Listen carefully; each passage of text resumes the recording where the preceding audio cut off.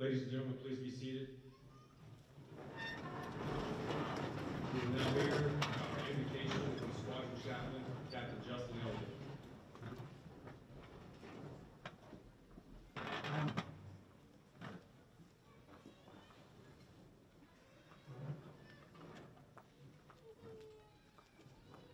Good afternoon.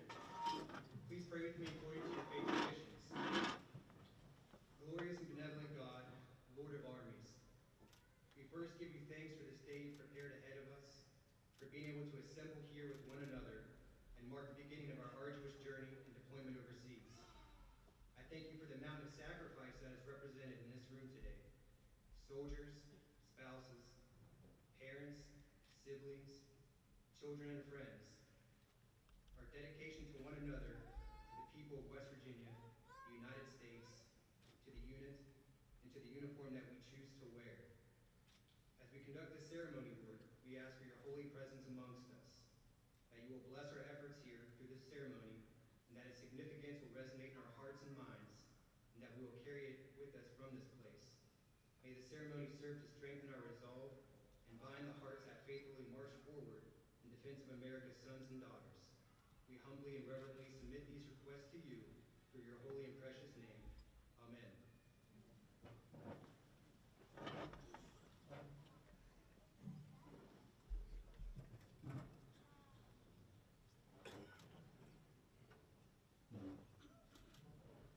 We would like to welcome the official party, the Governor of West Virginia, Governor Jim Justice, the Adjutant General of the West Virginia National Guard, Major General James Boyer, the Adjutant General of the North Carolina National Guard, Major General Gregory Luss, the former Adjutant General of the West Virginia National Guard, Major General retired Alan Tackett, 77th Troop Command Brigade Commander, Lieutenant Colonel Tanya McGonigal, State Command Sergeant Major James Jones, North Carolina Senior Enlisted Leader Army, Command Sergeant Major Russell Price, 60th Troop Command Brigade Commander, Command Sergeant Major Diana Staten, and Regional Coordinator for the U.S. Senator Joe Manchin, Brian Alois. Additionally, we would like to thank distinguished guests, friends, family, members in uniform, and our former squadron commanders and Command Sergeant Major. Welcome to the first 150th Squadron Cavalry Regiment Yellow Ribbon Deployment event. Today we bid farewell to our soldiers who are deploying to Kuwait. Over the past 2 years, the squadron has conducted numerous training requirements to include 2 training center rotations at Fort Bliss, Texas, and Fort Irwin, California. These rotations provided the squadron with tough, realistic training to prepare the unit for combat operations abroad. Our soldiers will continue their training in the months to come to prepare for Operation Spartan Shield rotation. The mission will be to sustain theater readiness, conduct unified land operations, and support partner nations in making the region safer. At this time, Major General Boyer will give us his remarks and introduce Governor Justice. Before I get started, we have one other VIP that I want to introduce that we snuck in on the job here.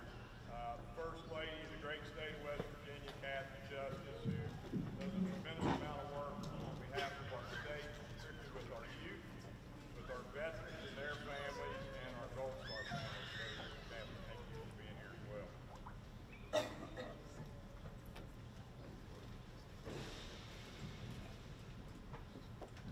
All right, as I mentioned to you guys earlier this morning, you are an exceptionally unique group of people in this country. The other piece I think is important to point out is this is not the first time the 201st or the 150th have deployed since 9/11. Actually, this will be the third for each. But if you go back to the lineage of the 150th and the 201st, deployments have gone on in those organizations since 1775 and 1778, respectively. The first formation of the Continental Army included the militia company that later became the 201st Field Artillery West Virginia National Guard. And in 1778, Greenbrier County became a county and then the Commonwealth of Virginia. And with that stood up the first militia in that county in 1778, which is the lineage of the 150th Cavalry Regiment. So your lineage has been doing the nation's business since before we were a state. So we greatly appreciate what you do. It's now my privilege and my pleasure to introduce someone who I've had the opportunity to work with now for over 2.5 years, who has been an absolute advocate for us in the National Guard, not just for what we do militarily, but for what we do in our state emergency missions and other things, as well as for our families, and maintain things like our state tuition reimbursement and our Mountaineer Challenge Academy program, and someone who is a strong advocate and comes from a family. His father, and I'm sure he'll tell you about it, was an aviator in World War II.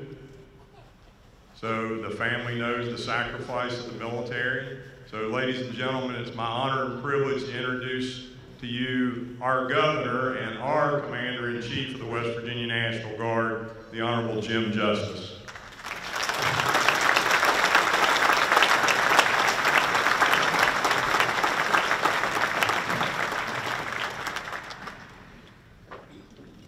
Well, all of you that know me know I don't speak from a teleprompter. I don't speak from a lot of notes. I speak from my heart because I tell you the truth. You know, I think about my dad an awful lot, but I also think about my mom. I think about my granddad on my mom's side that never had indoor plumbing. I think about him standing and saying, you know, at one time, a family of 10 kids, at one time, 3 of them overseas in war at one time. Now, let me tell you, my dad was an Air Force captain. I can positively promise you, from the bottom of my soul, in every way, shape, form, or fashion, that you have an incredible group of young men and women. You have an unbelievable general that works with me all the time. So many people that I could stand here and thank. I saw you respond to the worst disaster that I have ever been associated with, the flood in 2016. I've seen what you've done in perpetuating the RISE program so we can get the victims back in homes. I've called several families that lost loved ones. I absolutely cannot say enough for the fact of your bravery, your honor, your courage. I mean, these families, I know just a portion of what their feelings are. I know they're worried. I know they're concerned. And I know they love you, but I also know they're really proud. At the end of the day, this is so simple for me. It's just as simple as mud. We owe everything we have to you. And I mean that sincerely from the very bottom of my heart. I will do anything at any time, in any way, shape, form, or fashion I can to help. Anything that I can do to help, I'll be there to try to help. Now look, I won't run because I can't run. I'm too fat. I grew another body later on in my life. At one time, I was actually skinny, and I had brown hair. But since that time, my legs have gotten pretty tough. But I will tell you again just this. I may not come running, but I'll come walking really fast. I salute you in every way. Your courage is unbelievable. And the families, we will do any and everything we can to help and look after them at all costs, at all times. Godspeed to every one of you. And every last one of you, get back home as quickly as you possibly can. And know in your heart that every waning moment that you're there for all of us. And absolutely, from with every fiber in me, we love you, we appreciate you. God bless and thank you for giving me the honor to be here with you today. God bless you. Thank you.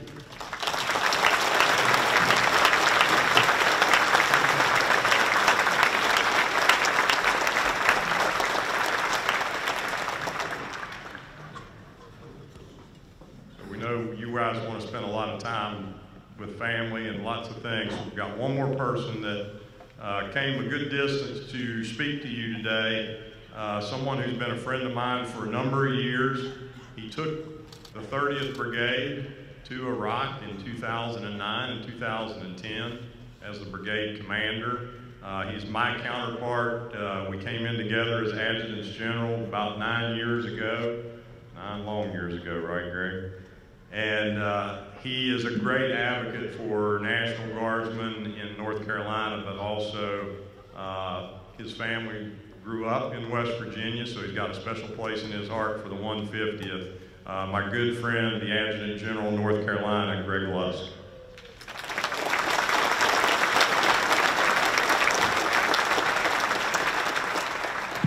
Governor Justice, it's an honor to be here with you today, and Mrs. Justice as well. It is an absolute honor to be here with the Commander-in-Chief of the West Virginia National Guard, My great friend over there, General Alan Tackett. So good to see you again today, sir, as well. And as well as Jim Hoyer, the Adjutant General of the great state of West Virginia, West by God, Virginia, excuse me. He corrects me every time. I said, my honor for being here. First, greetings from the flatlands just south of the mountains and a little bit east of the Appalachians from North Carolina. It's good to be with you. But he said, I've got a lot of West Virginia blood that runs through my veins, and there's no doubt about that. Mother and father both from this great state. I ended up in North Carolina because my dad decided to join the Marine Corps for some reason, and he retired out of Camp Lejeune. That's how I got there. But anyway, West Virginia has a calling for me. And the 150th has an even more special place in my heart than that. I've been with the 30th Brigade for a predominant amount of my career. And I remember that first time with the Mad Dogs and some of the 150th showed up at the National Training Center back in 2003, and they've been with us side by side every step of the way, just invaluable teammates. Unfortunately, we've sacrificed together, we've bled together, we've lost loved ones, and we've lost teammates throughout these experiences. But I just want to leave you with two quick sentiments. One, we realize that, one is, I've talked to a few of you walking around here today. One, we got to get this party started, because we know that the only time we're going to get to the end and cleaning up is to get this thing started. But we also recognize this is a bittersweet moment, because we're about to have a very long separation from loved ones and very special events in families' lives that's going to occur while all these soldiers are deployed. We realize that everybody in this room, and probably perhaps countless others that are not in this room, serve in this organization just as much as the one sitting here in uniform. Yeah, your sacrifice and your service is not something that's lost on any of us. It takes every single person in here to not only join, serve, but to also support somebody that is serving. And as I said before, you sacrifice right alongside each and every one of them. And the other sentiment I want to leave you with is simply the fact that if it was easy, we'd contract this out to somebody else, and we know that. Okay? So just going back to getting this party started for just a brief moment. Each and every one of you, I know that you realize, our militia history and our heritage and our lineage, as General Hoyer was describing, is something unique. It transcends the founding of our republic, even before the Declaration of Independence was ever signed. And for many years, for centuries now, the militia has stood up and answered the call to duty whenever that call has come in, regardless of the circumstances, regardless of whether it's convenient or inconvenient, regardless of whether your family or your loved ones are potential victims. You left them behind and you went to answer the call and tend to the needs of others. Once again, this call has come in, and once again, you have answered that call. And each and every one of you can now proudly take your place in that very long line of National Guardsmen whose heritage and lineage transcends all the way back to the founding of our republic. Each and every one of you should take a great deal of pride in knowing that your name will be placed in that long line with honor and distinction. Unlike the previous two deployments where we've been sending folks off to war, your mission is going to be a little different this time. In those previous deployments, there were combat missions. We knew exactly what it was, and we trained for them, we got ready for it. This one's even more difficult than that. Your mission is to go over there to prevent war. Have no mistake about it that in that particular area of the world, we have a lot of national interest in what happens in the Middle East.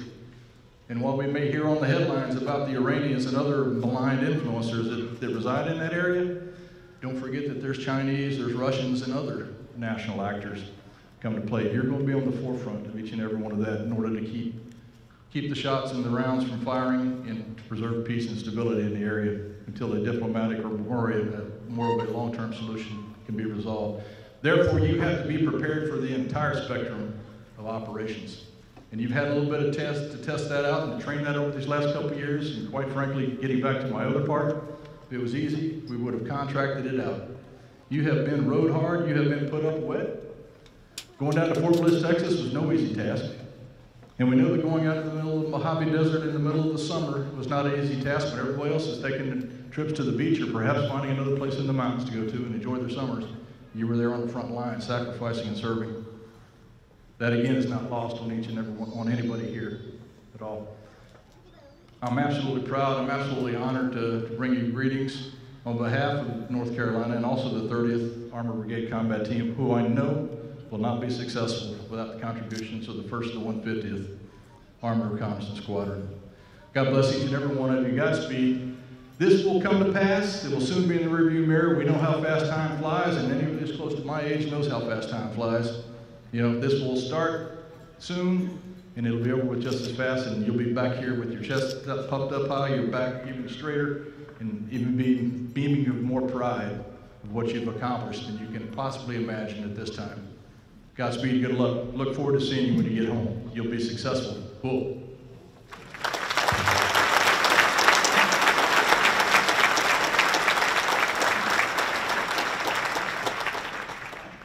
Ladies and gentlemen, please rise for the benediction from the 77th Command Chaplain, Major James Johns, playing in the Army Song and the departure of the official party.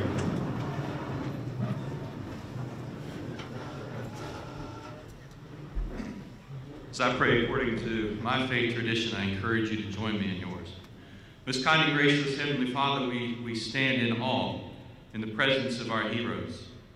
We are truly thankful for the willingness that these men and women of the 1st and 150th took when they raised their hands and took an oath to protect and defend us. And now that call has been given, and here they stand today equipped and prepared to go. They are ready, but now, God, we ask for an extra special touch of your protection upon them. Keep them safe as they complete this mission and bring them back to us at the appointed time. I pray for those who wait at home for them. The many days they may go without hearing from them, many worries they're going to have upon their hearts, the many things that are going to happen in their lives. Father, I just pray for an extra measure of peace and strength. For the leadership, God, I ask for your discernment, your wisdom, as they make sometimes very difficult decisions that involve the lives of our soldiers. Father, we thank you for those that you put in those places. Now, God, as we go, we want to go with excitement and joy and thankfulness in what's about to happen, looking forward to the day of their return. So, God, we ask you to bless our country, bless our great state of West Virginia. We ask these things in Jesus' name. Amen.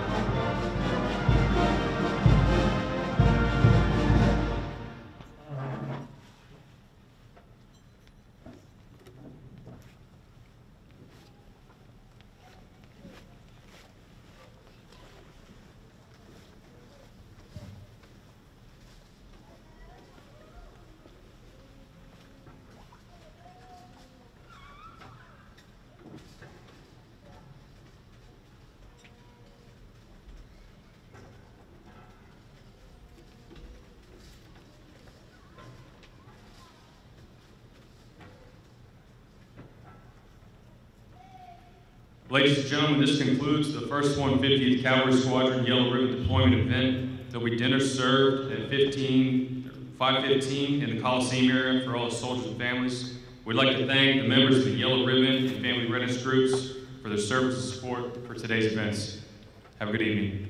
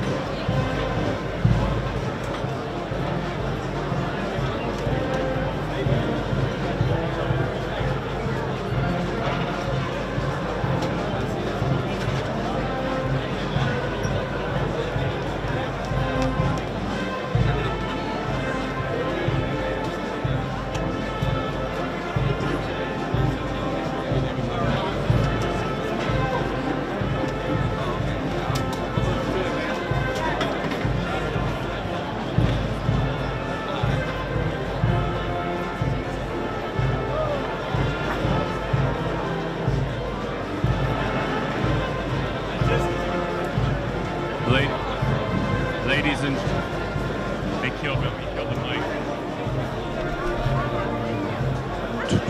Ladies and gentlemen. Test, test, test.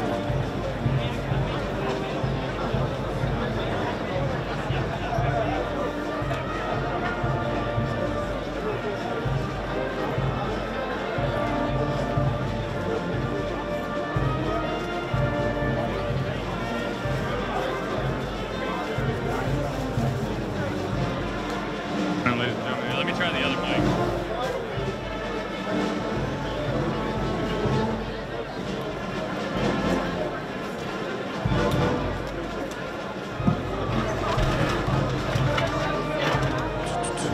Test, test, test.